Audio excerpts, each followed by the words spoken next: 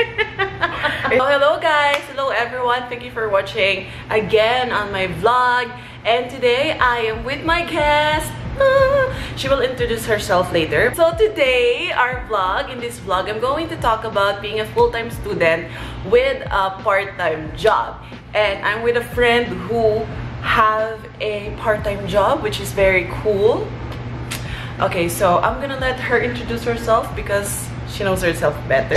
Hi, I'm Akshara and I studied in Conestoga for 1 year and Seneca. I did my public relations post-grad from Conestoga and marketing management from Seneca. So I have 2 years of experience in post-graduation diploma certificate courses.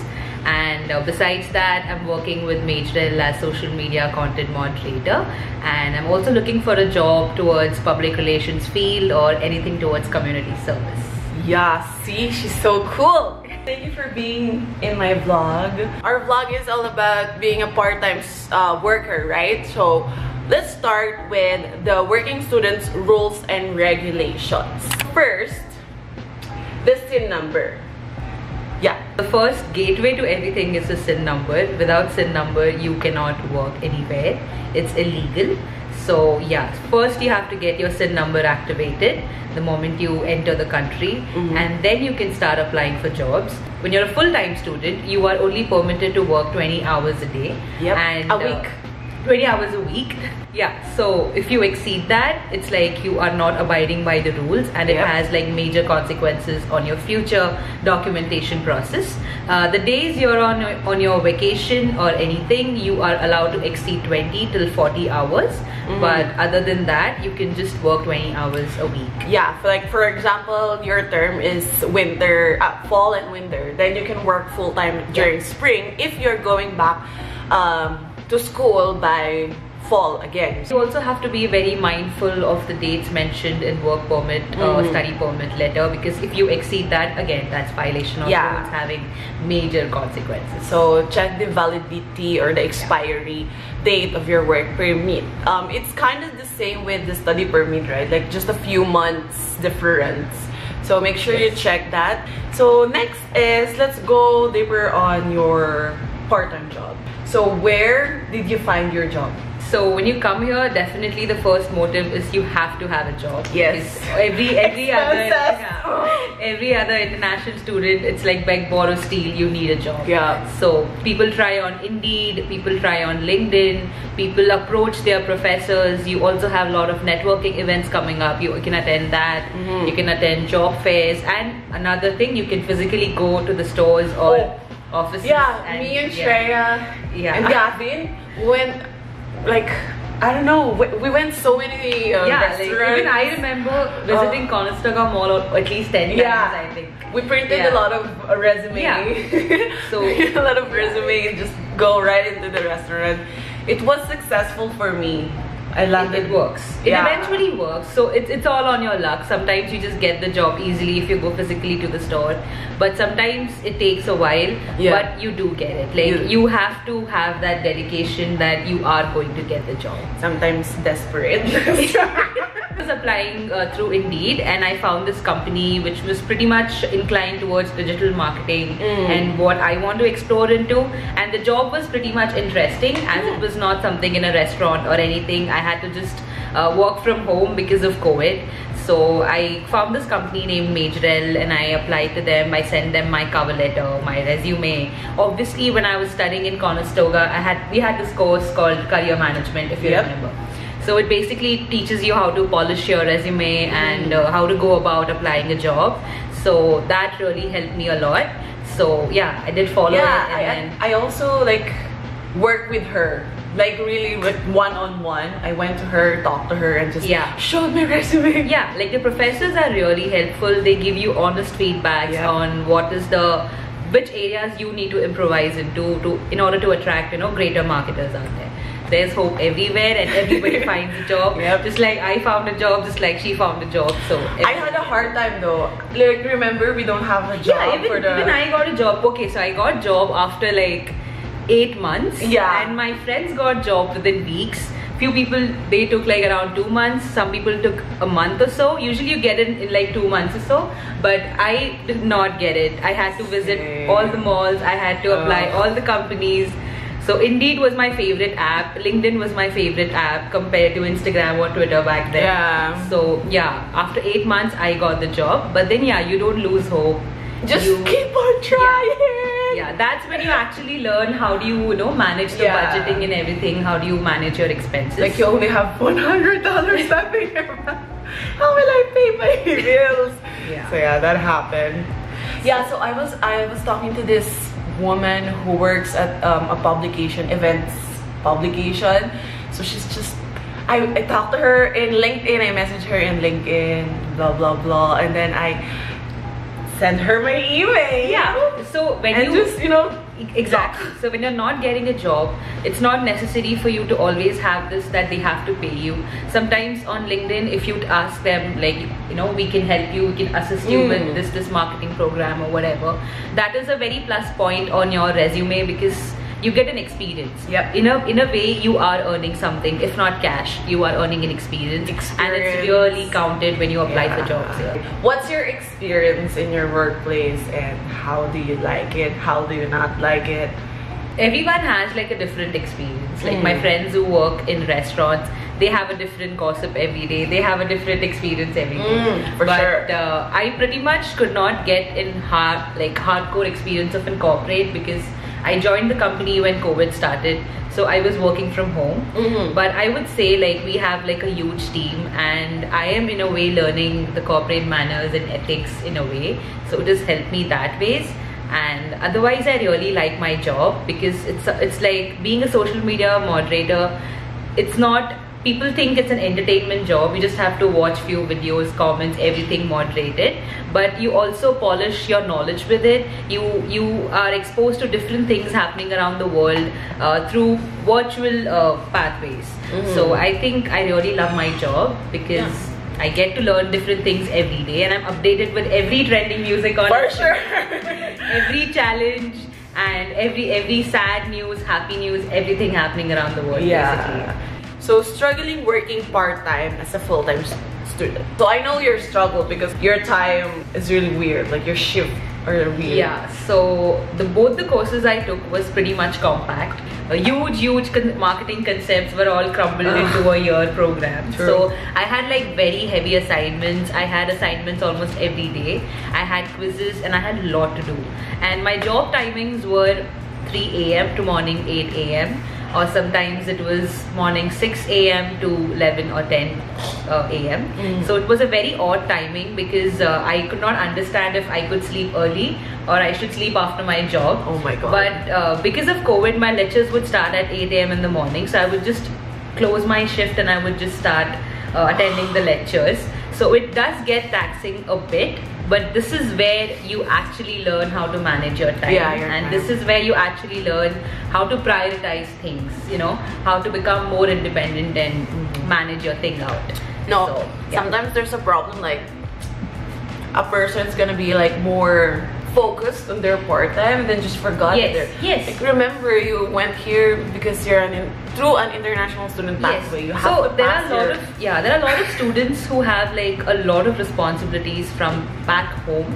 Some people, they get so drowned in their responsibilities that they somewhere tend to neglect the studies and they just work hard towards working more, and in fact some people, because of this, they also work in cash, which is not like not recommended. I've been telling that in my some of my videos that no, not recommended. Like people comment in my in the comment section about looking for a job but cash, not through your credit, so that the government will not see it. But it's just risky. It's very risky. Very risky. Plus you're also studying. You're gonna like forget about your studies, so that's gonna be hard. Like most of the employers are looking on your experience plus your efforts on studying on your school. So make sure that you're working but you also have a good marks, are active. Your professors will gladly recommend you to other employers, because if you're just blah in the class, then yeah, it's very important. Yeah, it's very important to show your presence. And it's very, yeah, exactly, networking, as well as the professor has to know that a person named Akshara exists or Yati exists in the class. Because when you come as an international student, you're not only representing your country, but there are not many students in the class. So you have to have the strong point to stand out amongst everybody out there, because not just you, everybody is competing. True. Everybody wants a job, everybody wants the bag, and everybody wants that title. So you have to understand what's so unique about you. So when I started my course the first day, I am not a very introvert personality, but I was low-key very nervous. Because Me too. Yeah, because they gave us a simple activity of just introducing your names and all those mini games out there. You don't have the time to sit there and motivate yourself to go out and speak and decide whether you're introvert or not. You have to just be on your toes and start speaking. So that's when I realized, oh my gosh, maybe I just don't belong in this course. No! But then as and when days passed, I decided, okay, I have to be more comfortable, because I have come here not to quit. I have come here to grow, and this is where you actually grow, right? Oh my god, I love that. So, It's your mindset, you know, you come here. Everything is mindset. Everything is mindset. If you decide the mindset to be like, this is a process, and whatever hurdles are coming across, I'll take this as a process and go through it, you will be through it. So it can be taxing, but you cannot let your vision of the completing the course blur out. You have to stand out in the class, and your grades definitely speak for you. So when they hire you, definitely they're not gonna ask you if you're like What's your student grade? or something like that. Yeah, but when people are checking your grades, if you have consistent A's or if you're like good GPA, it shows that you are dedicated. It shows that you can put in the work. The work ethics that they are looking for. Yeah, so it also speaks about, like, it speaks volumes about your personality. They want you to have like super high grades, right?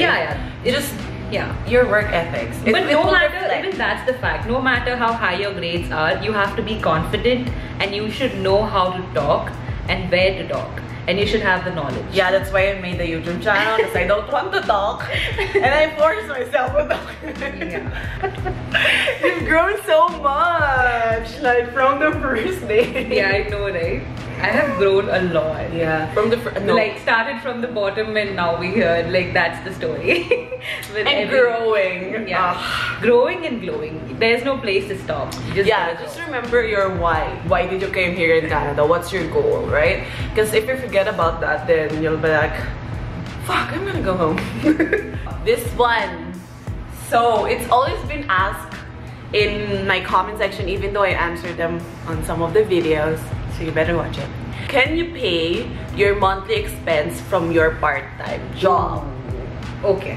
So now here's the hack. Monthly, okay? Monthly expenses, definitely. But when you come to an international country, sometimes people get diverted a lot. So when we arrived, there was no COVID.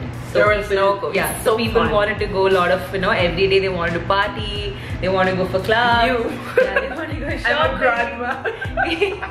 Yeah, so if you want to ball in life, if you want to have all the luxuries as well, then I would say it's difficult. But if you are someone who's mindful of your expenses and not too much of a spendthrift personality, then you can definitely save up for your personal expenses, because I did. I could save up for mine, but I also went out. I did. Yeah. Let's not. Yeah, so I did party, I did study, I did spend my money, and I did save up for my next tuition fee as well. So it's all up to how you manage your money and how you don't get carried away with all the small desires. True, because like for example, I'm working in a restaurant or something. Sometimes part-time workers are only given less than 15 hours a week. So sometimes you won't be able to do other luxury because you have to pay your rent, you have to pay your phone, your phone bill and stuff. Then you have other school stuff to buy. So always learn how to manage your money, like prioritize what are you going to need to pay. And not necessarily every time how you map out things, they're gonna turn out to be that way. Yeah. For example, if you think my next month's expense is going to be around $500 or $200, it's not necessary it's only going to be that much. It can exceed any time. and just like most of the students here work in Walmart, even I hold an experience of working in Walmart. So like she said, it's not fixed that you get 20 hours weekly. Sometimes your manager just allocates you 2 shifts a week. Oh my god, yeah, that's fun. just 2 shifts a week. So basically you earn hardly like around $60 to $50, I think, a day or something. So which is not very fruitful if you want to like pay your own expenses. So you have to be ready for such days as well when you don't get full shifts. Yeah. Because it's not me, there are 100 people like me who apply for jobs. So the companies don't have anything to lose. But it's up to you if you can, you know, sustain the rigidness. So if you have like more than what you need for that month, make sure you keep something for your next month, because you just don't know what will happen. Like COVID. Exactly. Oh, and remember, before COVID, there was a bus strike. Oh my god. And the school is so far away. This is a very important topic you've brought up. Like, I remember the cab expenses. There was a huge bus strike, and we had to attend lectures because there comes a point when attending classes becomes compulsory due to certain presentations or you know, so and so reasons. And people stay in different regions, right? So not everybody has a car, and when you're an international student, you definitely don't have a car for the first year, unless and until you have like a lot of funds saved up. Otherwise, you definitely don't have a car, and to afford a Uber every day up and down was very difficult that time, because minimum charge is like $10, but that day it charged me around $100 one side, and I remember paying $95 one side to the college because I had to attend, and I had no reason to sit at home. Like it was compulsory. Yeah, I think there was a presentation or in-class assignment at that time. Yeah. And we have like three classes. Exactly. Oh my god. Yeah. So we had to pay all that, and this was going on for at least a month or so, I think, if I'm not wrong. I'm not sure. Yeah. So but thankfully we have beautiful friends. Yeah. Who saved our So we had a friend named Megan who really dropped us. Yeah, even though she stayed pretty much far, she made sure that she drops people home. So it's very important you also make good friends in the class, because they're going to stand by you. They're going to stand by you when nobody else stands by you, because the situations are very tough. You don't have your family here when you come here to study alone. Like if you're coming here to study alone, I'm talking to that particular segment. Who just come alone like a warrior and just, you know, want to like settle down or whatever. So yeah, in such times, it's only your friends who can stand up for you. People who are like physically present near you, you need good connections. It's gonna be like your family. Yeah, and you get very attached to them. Yeah. Can you pay your tuition fee from your part-time job? How much is your term? The entire for a year will cost you around, like if you're doing post-grad certificate, it costs you 15 to 16, sometimes even $19K. So you pay term-wise. So you can pay one term, which is around 7 to 8, definitely by saving up. But the trick is, if you move in this country, you need to have a job so that you can save up your GIC amount, and then you can use your GIC amount to pay off your fees at one go. But if you don't get a job, like I did not get a job, so I couldn't pay for my first term completely, but I made sure I save up few amount from my small part-time jobs, so I could pay half of it. But my second course, I could pay it off completely. Really? Yeah, I did. Oh, because you have GIC. First GIC, and during the breaks I worked for 40 hours. Oh yeah. So if you work for 40 hours during the breaks, then only you can do it. But if you are seeing yourself working just 20 hours weekly, then it's a bit difficult to pay your fees all by yourself. Yeah, so technically you can pay the tuition fee by yourself working part-time. But if you work full-time, yeah, you can. Yeah, but I think once you have entered that way of you know, working part-time for 20 hours, and once you get that money in hand, once you understand the saving techniques, you get that thing in you that you have to pay the fee by yourself. And it's not necessary you have to have any financial crunch back home or anything like that. It's a feeling which almost a lot of students get, like this is a new chapter of their life and they want to pay it by themselves and act more responsible and help their parents out. So it's something which is very much possible if you are, again, mindful about your expenses. True. It's very much doable. You can pay your tuition fee by just earning yourself. But again, it's up to you. You have to be smart with your money. You can't put your emotions over there. You can't put your desires. You have to be very strategic about your spending habits. Following the rules and regulations. Yeah. So if you're drinking 4 times a day, just drink once a day. Technically, you can pay your tuition fee from your part-time job. But if you work at least a month or 2 with a part-time and a full-time, then you can pay your next term. Yes. But by just part-time, you can't.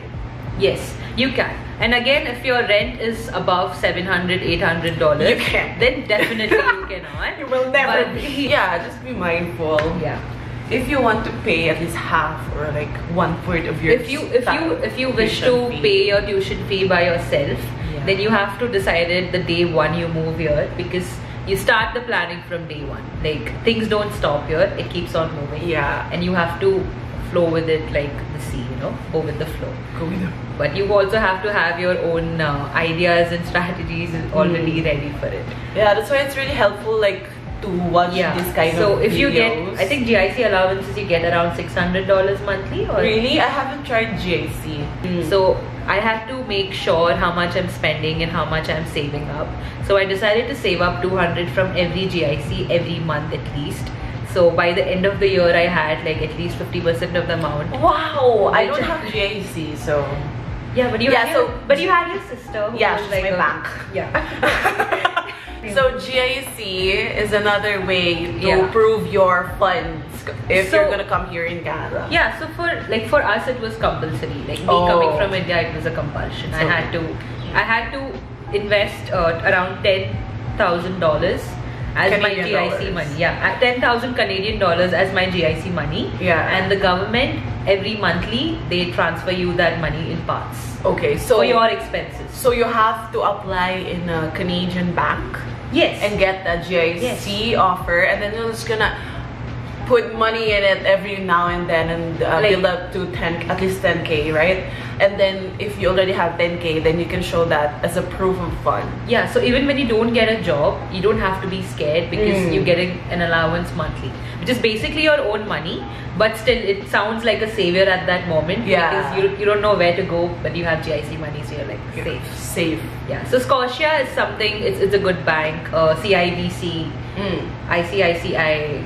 Okay guys, thank you so much for watching. Hope you learned a lot in this conversation. Having like hardcore goals is important, but please don't forget to trip on the beautiful nature Canada has for you. And enjoy. Yeah. Still enjoy everything. Yeah. Even if you're stressed, it's so beautiful that your day is going to be peaceful.